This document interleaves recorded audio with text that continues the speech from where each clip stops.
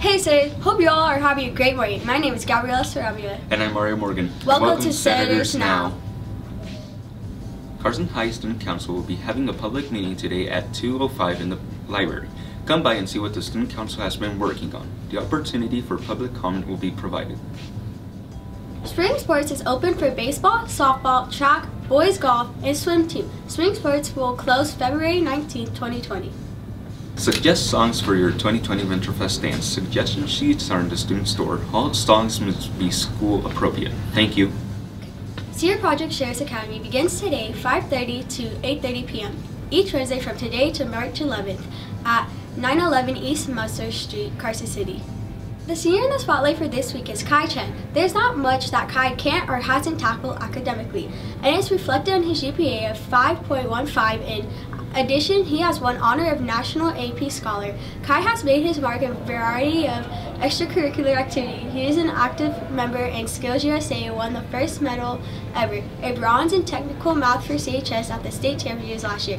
He is a star member of Key Club by having the most hours of volunteer time and is vice president of NHS, where he also was honored last year for having the most service hours. Congratulations, Kai. CHS is very proud of you. Hablas Español? Have you ever thought about a career in healthcare? The University of Nevada, Reno is looking for bilingual students to be part of the CBESS program. You will explore careers in healthcare, spend 3 weeks living in the UNR campus during the summer, visit hospitals and clinics and more, all for free. The application deadline is this Friday. Don't miss out. Yes, if you are struggling in a class this semester, don't wait for a teacher to guide you to solutions. The after-school tutor program advocates for yourself by talking to a teacher or counselor. Snacks and busing are provided. Do you have a significant other? If so, are you in a healthy relationship? Here are some warning signs you should be aware of.